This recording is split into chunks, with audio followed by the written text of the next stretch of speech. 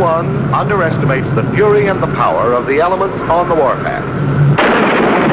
The lash of lightning, the whip of a hurricane, the onslaught of floodwaters.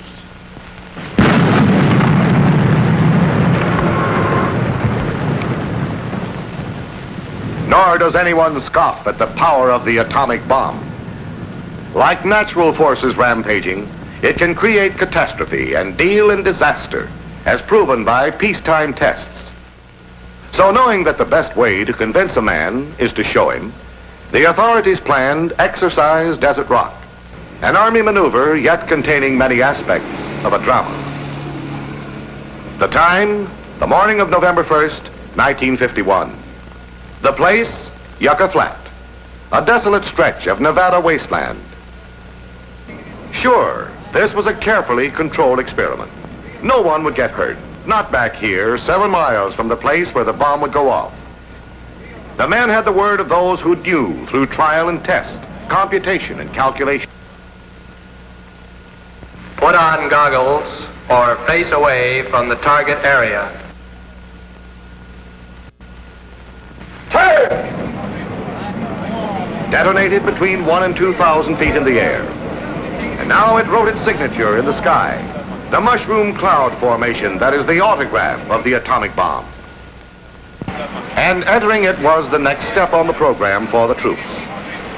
From far off they had seen dog in action and heard its bark.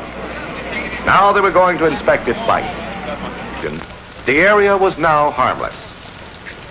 Monitors kept constant check with their radiac instruments and found no hazards in the form of radioactivity. Now they knew they could safely cross the area under an aerial atomic explosion shortly after it had occurred. They had just done it. The film badges they had worn during the operation showed that none of them had received any significant dosage of radiation. There had been some radioactivity, but there's some every place. It was with the men in the radium dials of their wristwatches. So was the dirt with us.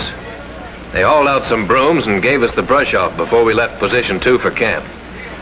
Decontamination, they called it, in case we had some radioactive particles on us. Well, we'd found out we hadn't. Not enough to bother.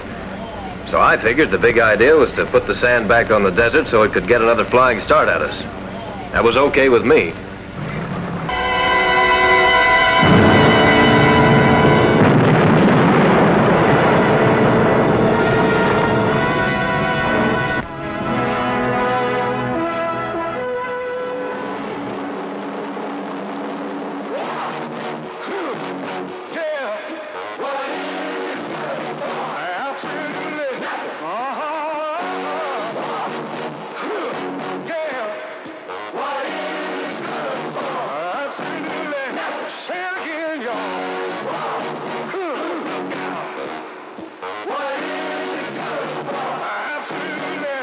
To me.